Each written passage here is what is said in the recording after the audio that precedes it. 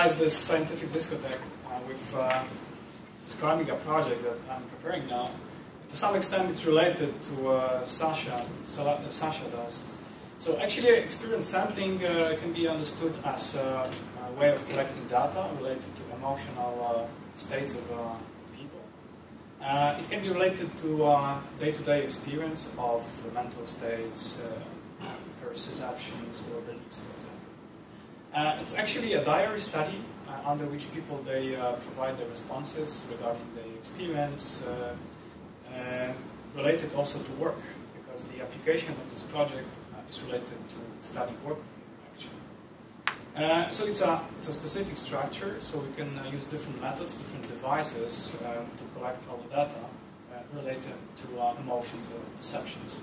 There are specific benefits of this kind of methodologies I'd like to emphasize. First of all, we study humans in real life settings. So we study how they behave, what they do, what they say, how they feel in real world. And also, we can observe in real time. So we do not focus on static measurement, like, for example, we would do with a questionnaire. We focus on what actually people do at a specific moment. And then we try to combine this data and correlate that with other variables, let's say performance or productivity. What also benefits from this kind of project is that we focus on individual, so we observe not a group of people, but we have more insight into what actually individuals experience and to what extent that's related to their performance.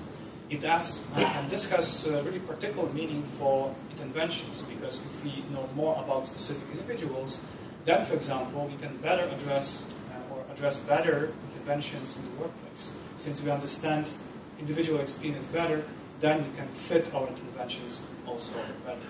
I think that also to some extent corresponds with this concept that we need to change how we work, and that also it makes sense to have different methodologies that capture actually this experience from not only from day to day, but also at the lower level from, let's say, hour to hour. In this kind of methodologies, this is what Sasha showed you before, but this is more simplistic.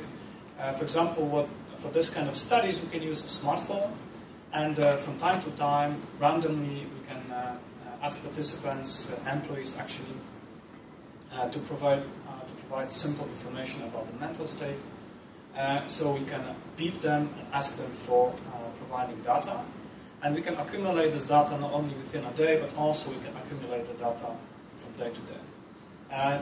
This design can be more complex. As you see, we can use multiple devices, not only those cameras that can be wear on body, but also we can use body sensors to, for example, measure blood pressure and other aspects related to stress. One of the really interesting studies, actually it's pretty novel, there's not much done on the relationship between, for example, stress, depletion, and performance, is a study about Baumeister. They use really large sample, and they've showed that this depletion level can vary across participants. So they were trying to find potentially what determines this kind of variability. They also found that our level of depletion that can be related to work can vary across different hours. So here you see a graph that shows depletion level in the individuals, and you see that changes across the day. So actually during the workday, employees can be quite depleted. That increases also at the end of the day. So then people can rest. Also, they also observed depletion that could be related to how well we sleep. So this study also emphasized the fact that to, for example, function better in the workplace, it's also important to understand how people recover. And this kind of designs give also insight, potential consequences of how well we sleep during the night. And then they were trying to link those experiences they've collected to different aspects of social functioning. So here, for example, you can see how those experiences of sleep can be related to the conflict. So this graph shows that, for example, if you didn't sleep well, and then you had different conflict with your colleagues, for example, then your level of depletion increases. and that can be really detrimental for work performance. And that's the last slide. In my project, together with my colleague from France and also from Poland, we try to investigate what's the link between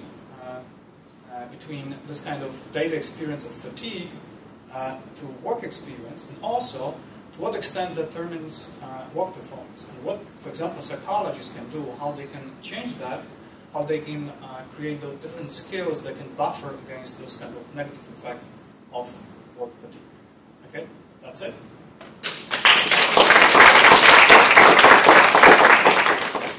One question, and then we move to panel.